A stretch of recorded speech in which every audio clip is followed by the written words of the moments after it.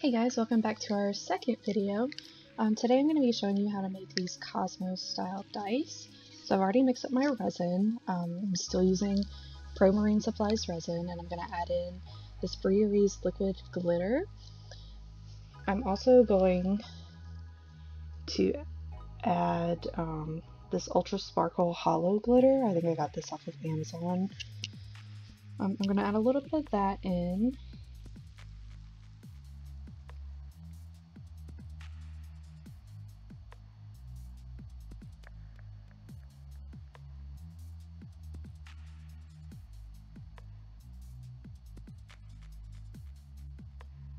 And then after you've added all your glitter in, you're gonna fill up your molds about halfway. It's okay if you overfill a little bit. I do on the D4.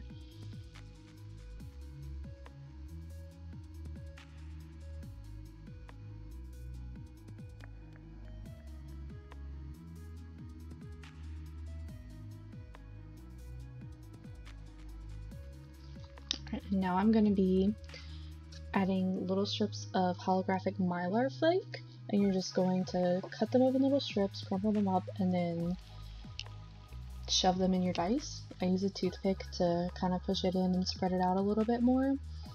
I got this, I bought this cellophane roll from Michael's, and I just cut it up and use it as I need it. And you're just gonna shove these little pieces in each dice, and then I like to use a toothpick to kind of spread them around and open them up once they're inside the dice. I made this D4 piece a little too big, so we're just gonna cut that.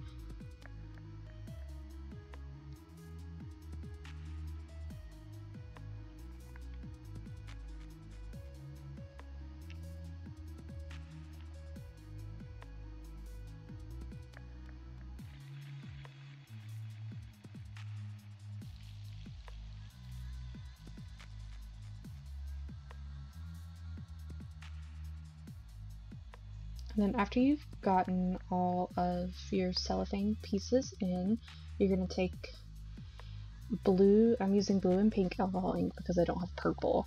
I'm using Ranger's alcohol ink, and both of these are pearls. The blue is called Tranquil and the pink is Intrigue. So you're going to add 1 drop of the pink in, and then you're going to go back and add 1 drop of the blue in each dice. And then after you have your alcohol ink dropped in, you're gonna take your resin and fill your molds the rest of the way up. I like to do this part in a thin stream to kind of mix and move around the alcohol ink so it doesn't just stay in one spot in the dice. And you can kind of see it spread out as you are pouring the resin in.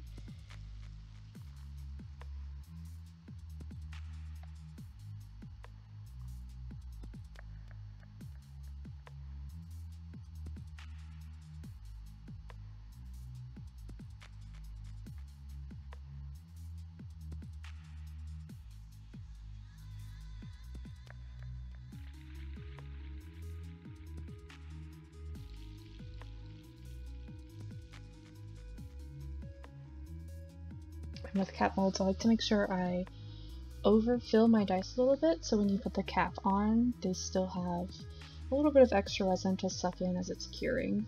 And after you get your dice filled up, I usually let mine sit for about 20 minutes so the bubbles have a chance to rise to the surface, and then I take a lighter and just pop all the remaining bubbles that are at the surface when I'm ready to put the cap on. Alright, so now we're gonna put the cap on, and you want to make sure you line up your little registration keys on the edges, and when you're putting this on, you kind of want to roll it on so you don't trap air in the middle or on top of any dice. And then if you get it on and it's a little bit misaligned, you can kind of slide it a little bit. Try not to do that too much, but just a little is not going to hurt it. Then I like to gently push down the edges just to make sure it's secure and on like it's supposed to be. And then we're going to throw it in the pressure pot for 24 hours, and then we'll take it out and see how they turned out. Alright, so now we've got them out of the pressure pot. We're going to take the cap off, remove all of the flashing, and I'm going to struggle with this a little bit.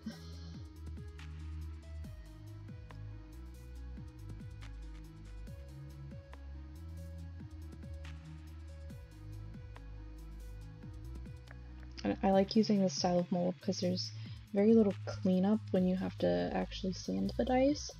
We usually only have to sand the one face, that's the top. And there you have it. We have nice purple swirls, and then we have a big clear window where you can see the holographic cellophane.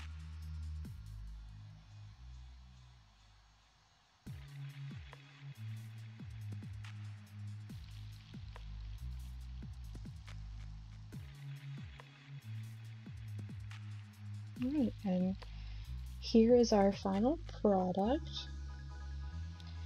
And if you like this video, please make sure to like and subscribe, and let me know in the comments what kind of tutorial you'd like to see next.